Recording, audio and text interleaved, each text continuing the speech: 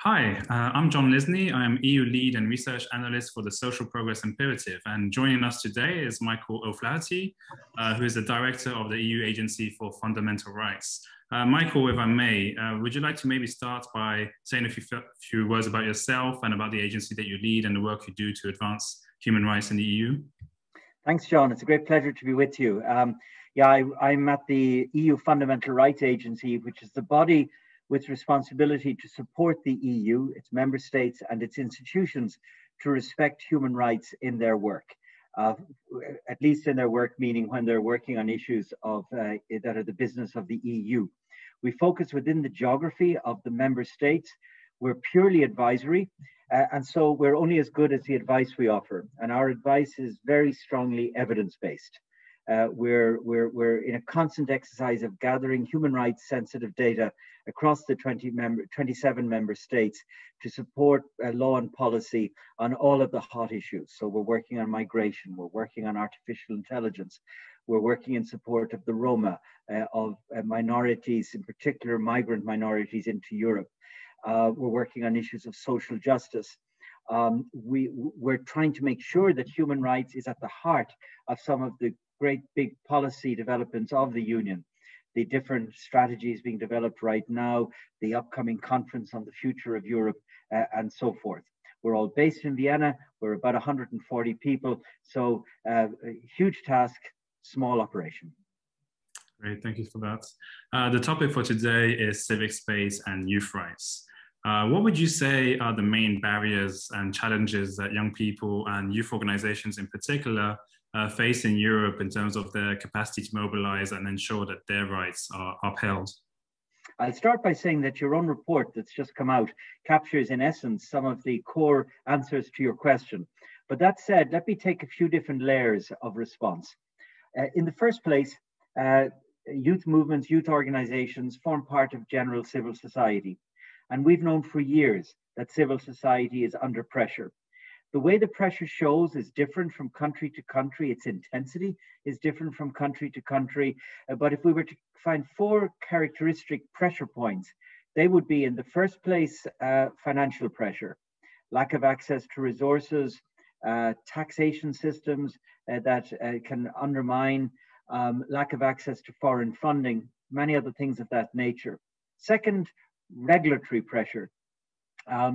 An excessive regulation of the operation of civil society, how you can set up your organization, how many members you can have, what the rule book of your organization is, how you report back to the state, rules about your meetings, and on it goes.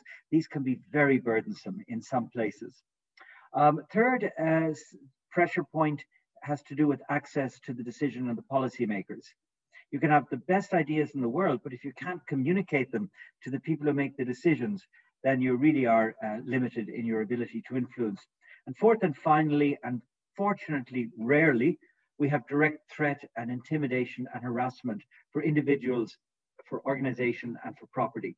So those four, all at different levels, different intensity, very much different country situations. One interesting dimension of the variety of representations is how, depending on what you work on, you may or may not face heightened pressure. So if you work, for example, on LGBTI issues in some European countries, you're going to find it much harder than if you were working on some other more, let's call them, not the right word, but more mainstream types of activity or issue. Now, all of this got far worse with COVID.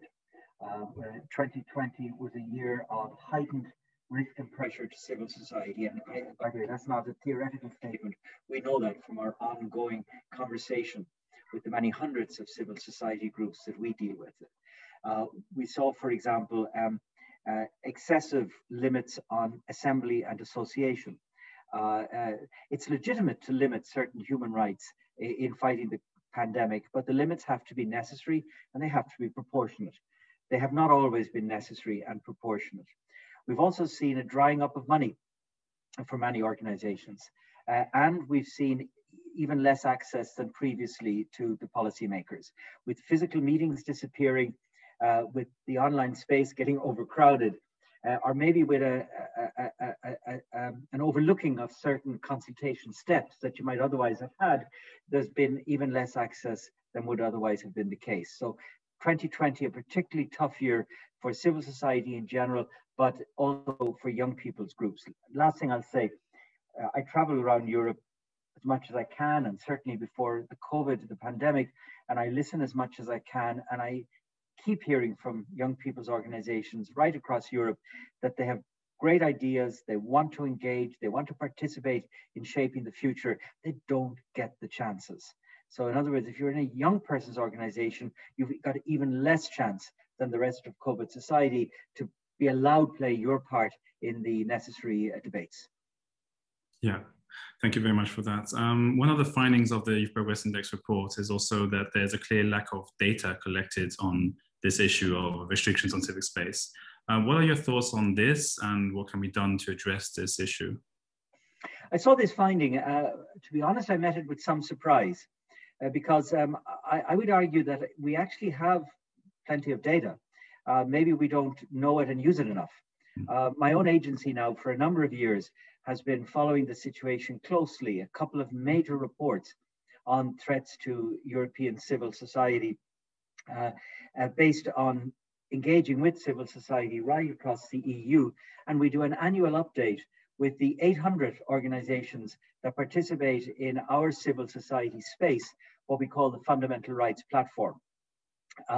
Side by side with our work, just staying in the EU, you have the now annual rule of law reports produced by the Commission, which will increasingly include attention to the situation of civil society within each of the member states.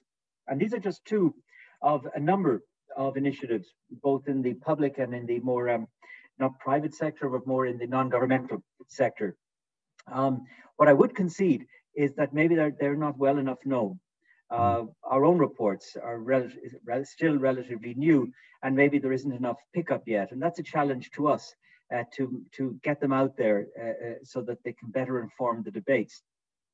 And what I would also concede is that while I think we're doing a reasonably good job of data collection, we should also look at what other instruments to add to our toolbox in the same context. It's not, I think, an EU competency, not something the EU could appropriately do, but somebody that has the capacity and the mandate and the resources should look at developing an EU observatory with regard to threats against civil society, so that they're captured in real time and can be responded to in real time. That would be a very useful service, which I've been calling for it now for a couple of years. And maybe there's some organization listening to us today that might like to further explore this. And I speak about civil society writ large, but this point is no less valid when we focus on the youth sector. I'll definitely be looking into that. The report also finds a strong relationship at national level between civic space restrictions and youth progress, meaning that the more restrictions there are on civil society, the less young people are able to advance their social causes. So what role do you see for the European Union in terms of supporting young people and youth organizations in this regard?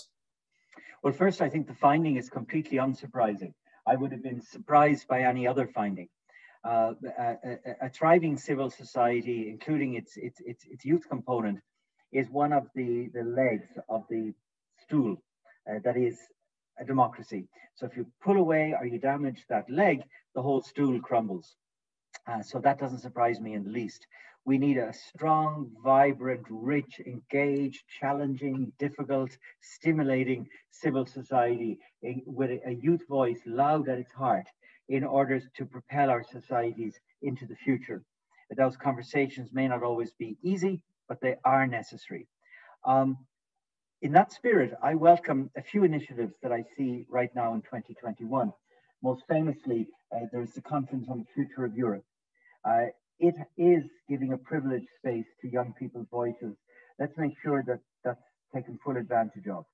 Let's use the Conference on the Future of Europe to get a sense of where Europe's young people want Europe to go. Not just for their own future, but for now. I don't like this, people often say, involve young people because it's their future.